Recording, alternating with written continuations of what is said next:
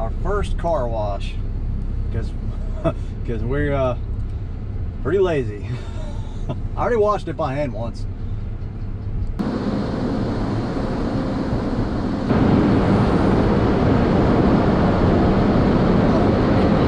It's too low. It's too low.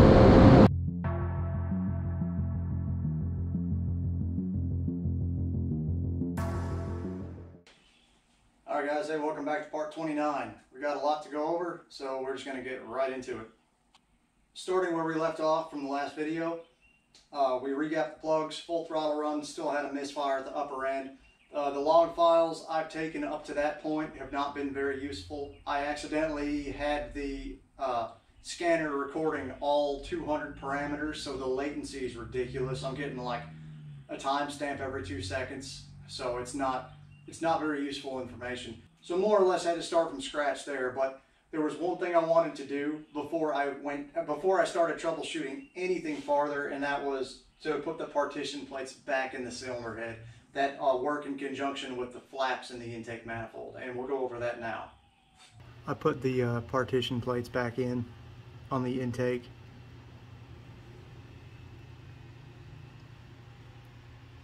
That's just some fuel. Went down in that cylinder when I pulled the intake back off. I'll go over a little bit of why I left those plates out. Obviously I was mistaken in my research and my decision making on that part.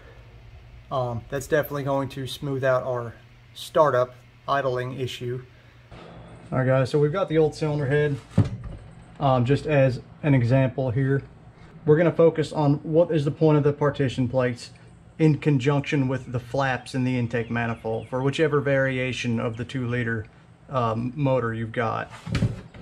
So stratified fuel injection, simply put, stratified, you're vaporizing the fuel so you're able to run a leaner mixture of fuel in the combustion chamber. You're actually able to run the motor lean and still create power without knock. What that's doing is so you have homogeneous and stratified. Homogeneous follows stoichiometric, which is basically 1 part atmosphere to 1 part fuel. But stratified allows you to run much leaner air-fuel ratios without suffering, without hindering performance or making any less power, and in fact using less fuel to do that. So what stratified fuel injection is doing is it's pressurizing the fuel and vaporizing it by use of the injector. But what's happening during stratified injection is it's creating a richer vapor around the spark plug and a leaner vapor in the cylinder. So the point of having these plates in here is this. So once your flaps are in the fully closed position, or fully up position rather, they of course work in conjunction with your partition plate. So for instructional purposes, we're just using that to show you it's only allowing air through the upper portion of the intake throat. So roughly put, you're only allowing air to travel down that path, the upper path, which is only allowing air to hit the back side of the valves in the orientation we're looking at it.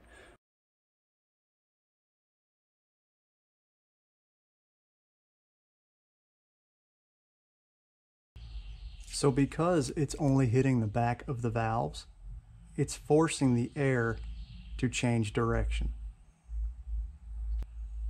So what's happening with a traditional dished piston, the air is being sucked in and it's creating a spiral effect in the combustion chamber because we are only allowing air in the upper portion. We are forcing the air to hit the back of the valves and flow out and around this way. So you're creating a vortice in the combustion chamber with the help of the dome, or the dish rather. So there's our injector, a bolt. During stratified fuel injection, the air is creating a vortice, it's creating a swirl, and that air is traveling back up. And what are we doing? We're injecting a smaller amount of fuel in a higher pressure, but the air is now carrying it into the spark plug. And that richer mixture around the spark plug will allow your lean mixture to ignite. So, and then of course your power stroke. The flaps are operational between 1,000 and 5,000 RPM. It's to help aid fuel efficiency on the highway. The flaps aren't just working in conjunction for stratified injection. They're actually able, in a variable, to change the speed and the direction the air is hitting the back of the valves in any given orientation. With all of that said, and how interesting that is, and learning more about this engine against my will, when I decided to leave those partition plates out of the cylinder head, that was stupid. So don't do what I did.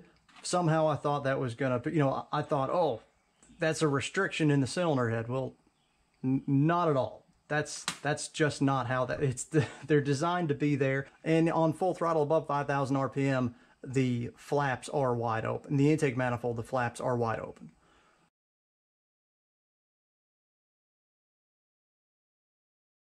You can see there's a recess in the runner, and the flap's actually on a fulcrum, and it actually gets down out of the way. You can remove that entire system, but until you're looking at 400 plus horsepower on one of these motors, there's no point. I mean, unless you have a track oriented car, then of course you can do whatever you want. But if you are daily driving the car and occasionally take a road trip in it from now and then, just leave it alone. Don't think you're getting extra power by just removing this or removing that. Obviously, yes, they can be tuned out. There's kits to remove them.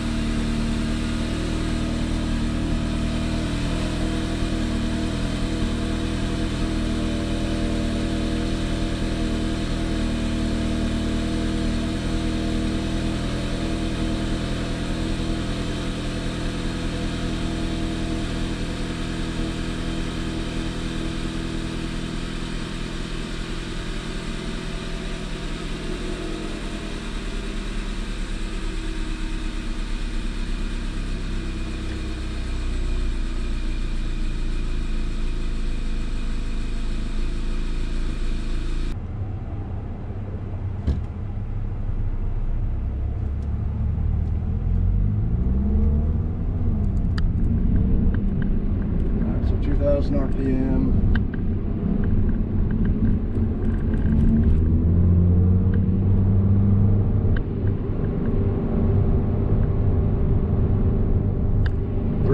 RPM.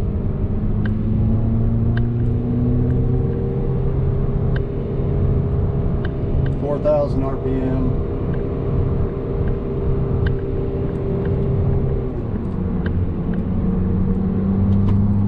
Okay, so this is the result of that run while I was just doing a sustained speed at 2,000 RPM, 3,000 RPM, and 4,000 RPM in second gear.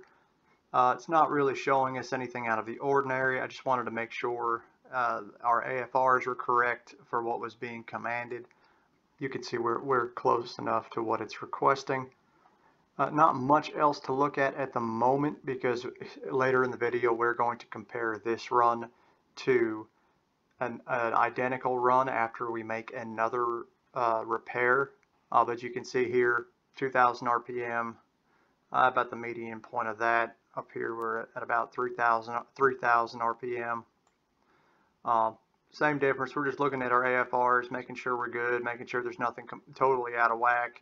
We're making the requested charge pressure. We're holding the requested injection pressure. The next run was done shortly after this run. It is a full throttle pull. We're in second gear. We go from 3,000 RPM up the rev range.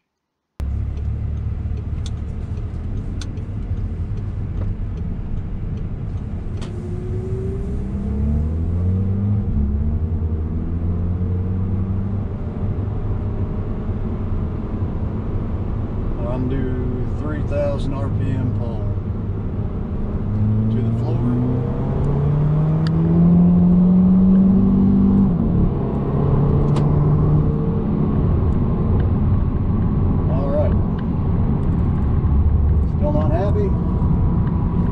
okay. Got what I needed.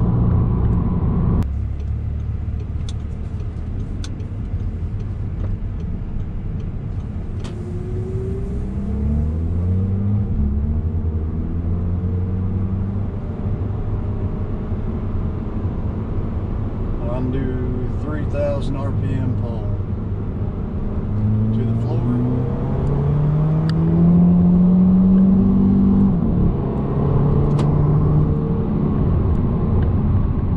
All right.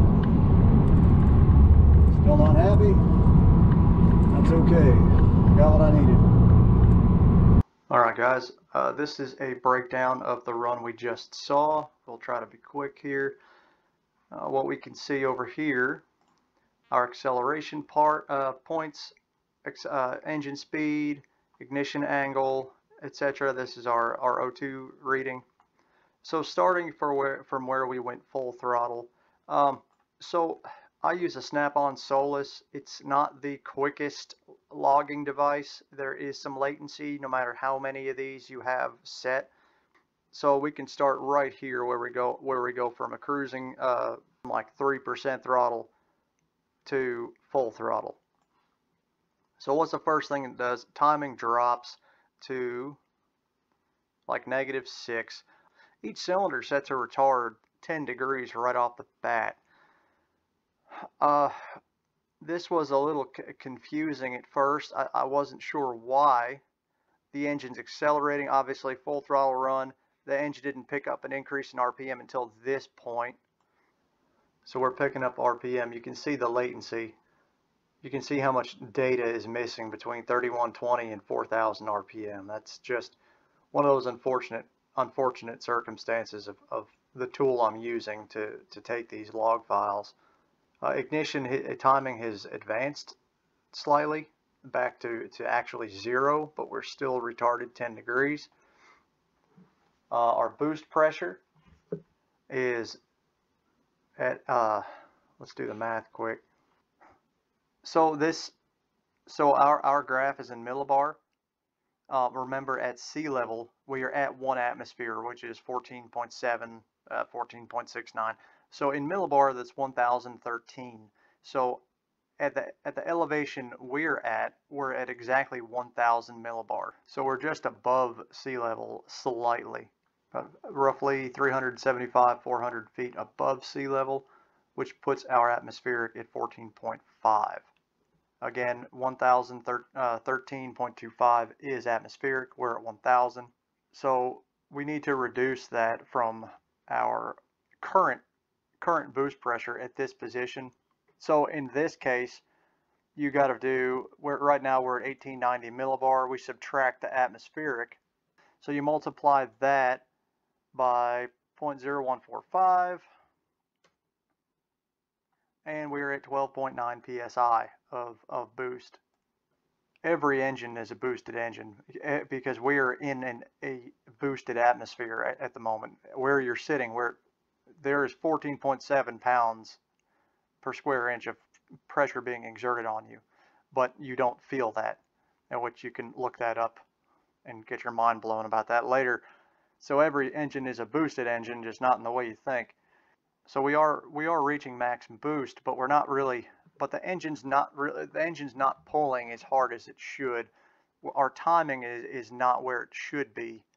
So this is a situation where we do have some useful data, and I'm not mentioning the knock sensor voltages right now because there's a little bit of lost in translation with this as far as my experience.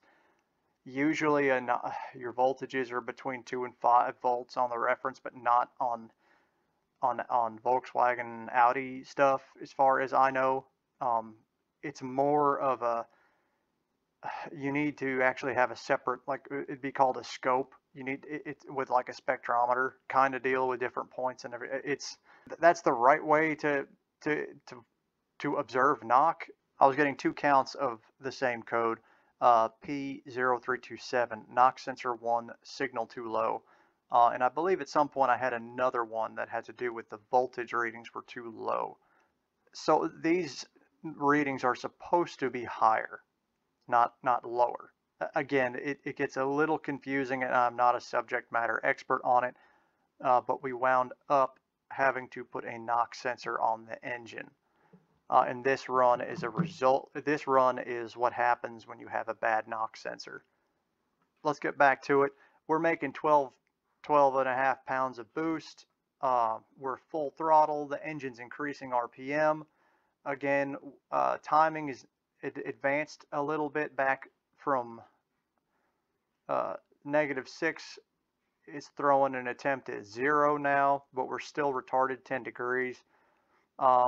Again, nothing's happening at this point until we get to the next stamp, which jumps from 4,080 to 5,280 RPM. You know, you can imagine how much useful data there is in between that jump, but we're stuck with what I've got at the moment.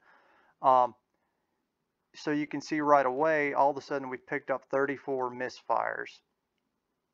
Now, timing has advanced. So between 4,000 and 5,200 RPM, the engine has advanced the timing at least 8 degrees from what we can see.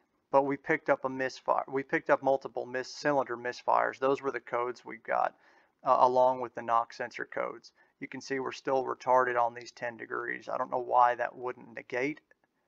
But again, you can see what I'm doing. I'm still foot to the floor. It's retarded the cam advanced slightly. Our AFR is still, it's commanding a richer mixture.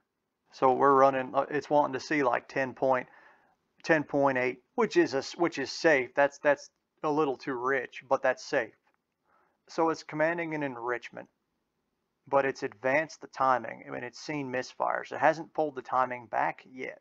Unfortunately, we're not really getting any change because of my awesome setup here until we get to this point where we do have a change. Now we've picked up more misfires. Ignition has retarded back down to -4. We still have our baseline retard on the ignition. We're commanding an even richer fuel mixture. And of course, in the process of all this, we've dropped boost. We dropped boost pressure because the engine commanded we dropped boost pressure in a way to protect the motor. This is not a cause. This is a reaction to what's going on in the ECM. The ECM is taking all of these numbers and trying to make something work based on my input. The only input I'm giving this computer and this car is my right foot on the throttle pedal. It's doing everything else for us. So now we've picked up misfires. The ignition's finally retarded itself. We're enriching the fuel even more.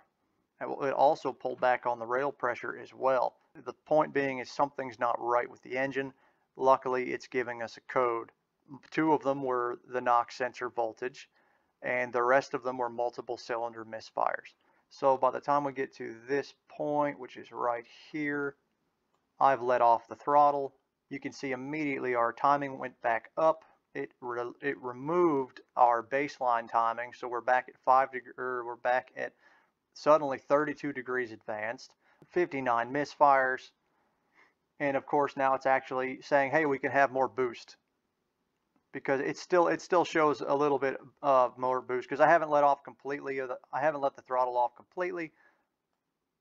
I'm still at about 80%, so we're still actually making 12 psi. RPM is dropped, and basically our AFR is commanding back close enough to a 1-to-1 ratio. So there's not much more to look at, guys. This stuff's all very interesting. It's fun to watch. It's fun to learn all this stuff as we go. And it is unfortunate that there's such a latency in these recordings. I really can't see what's going on between huge sweeps of the RPM.